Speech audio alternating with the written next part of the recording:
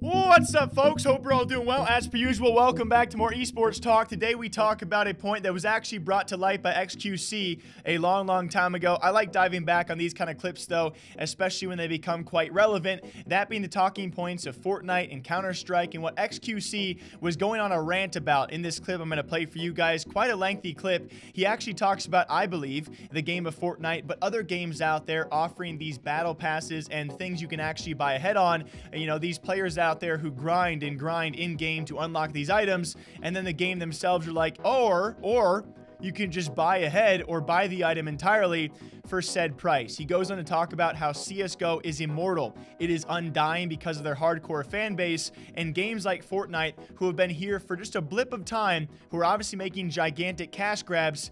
He says that that is not a survivable model. Here, demand. And the criticism mixed with cash incentive, instant reward. They cave in. Oh, wait. Purple shirt, what? Green shoes, green shoes. Yellow hat, orange socks, black underwear. Yeah. Okay, yeah.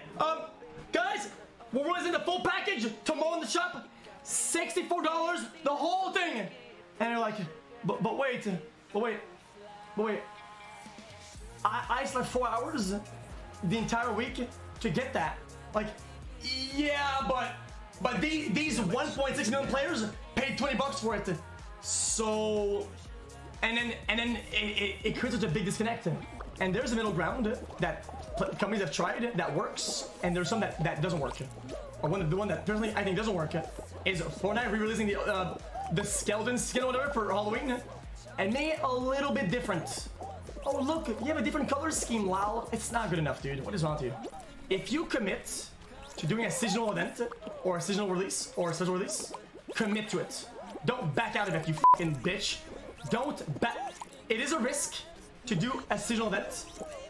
If you take the risk, fully commit to it. You took the gamble, not us.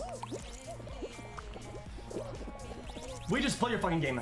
Yeah, but in the long run, when Fortnite will not be on ESPN and will not be on fucking on Disney XD and will be promoted in my cereal boxes and on Ninja's channel, dude, there will be nobody left, nobody. And how will they make money? They won't. They will make money because it will die like crazy if all the hardcores leave. Because time and time again, when hype waves die, when hype dies, when trains fall off, right? You will always be dwindled down to who cares the most, the hardcores, and there's gonna be none, zero. Look at CS, the game is washed up. But look how many hardcores they have. They have a crazy amount.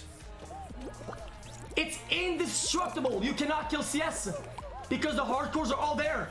It is undying. CS is undying because of it. Oh, but wait. Oh, no. Let's not take advice, and let's not look at the track record of CS. The game was really thrived for 20 years.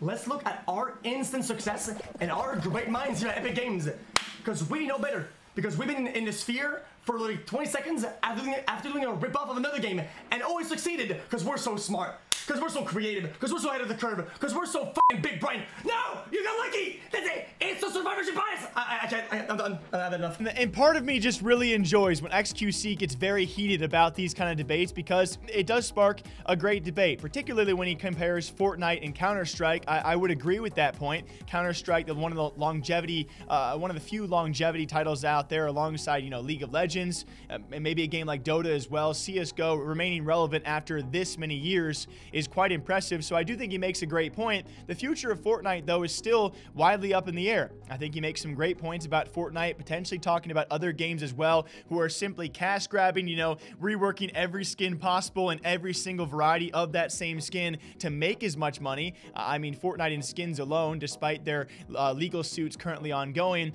making what, over $1 billion a year based off these skin sales. They're obviously doing something very much in the right manner, but is it a long play?